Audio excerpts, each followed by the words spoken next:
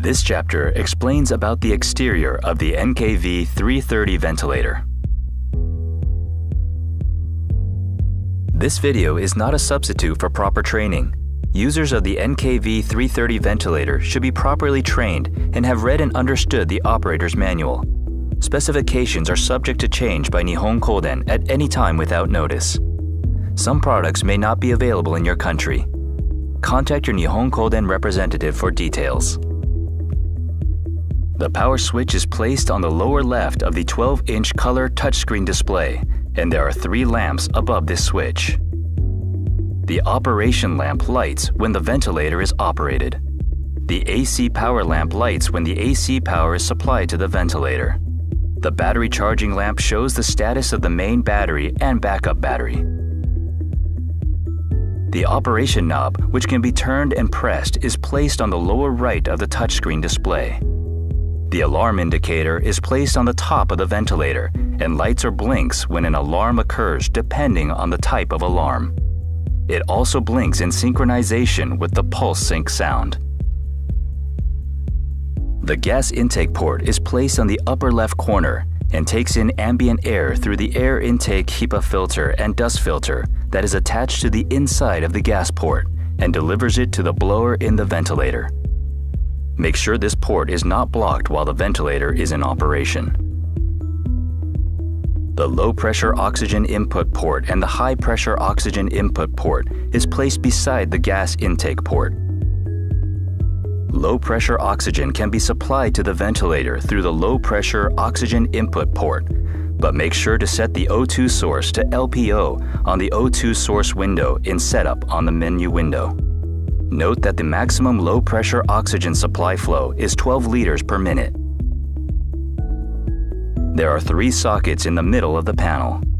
The left socket is for a LAN connection, but this functionality is not implemented yet, and the other 2 sockets are for connecting external devices. The equipotential ground terminal can be used for equipotential grounding with other devices.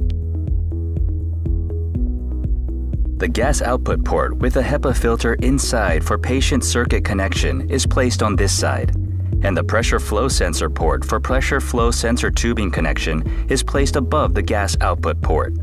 2 of Nihon Kohden multi-sockets are placed on this side for SpO2 probe and CO2 sensor connection. Once SpO2 probe or CO2 sensor or both are connected, the ventilator automatically detects the parameters and start measuring even if the ventilator is in ventilation standby.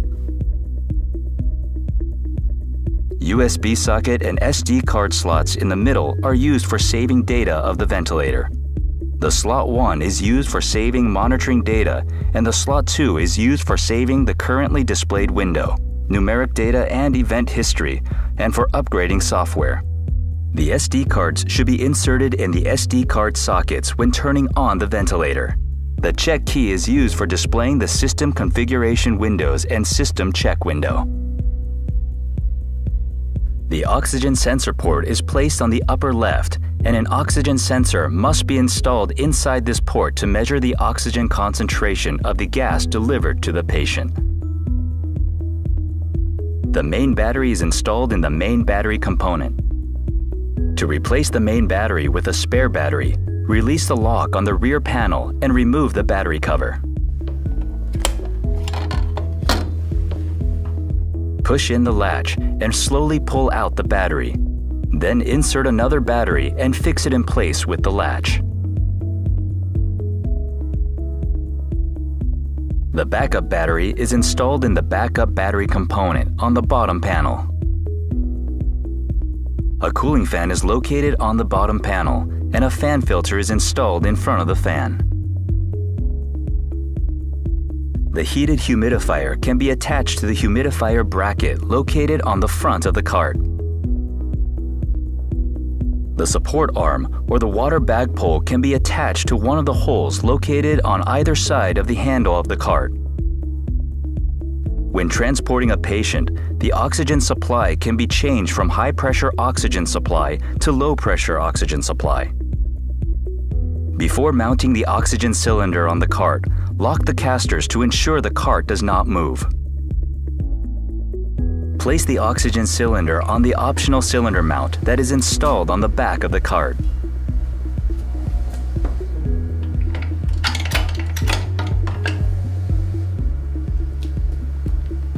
Secure the oxygen cylinder while adjusting the position of the rubber belt holes. If the clasp with the gray wire is loose, hook the clasp into the hole in the cylinder mount.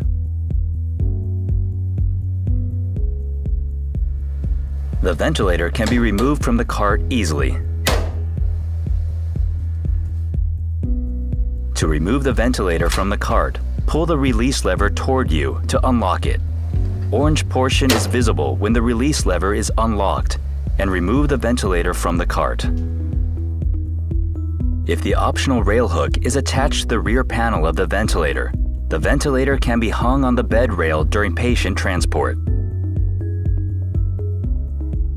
When mounting the ventilator on the cart, make sure to lock the casters so that the cart does not move.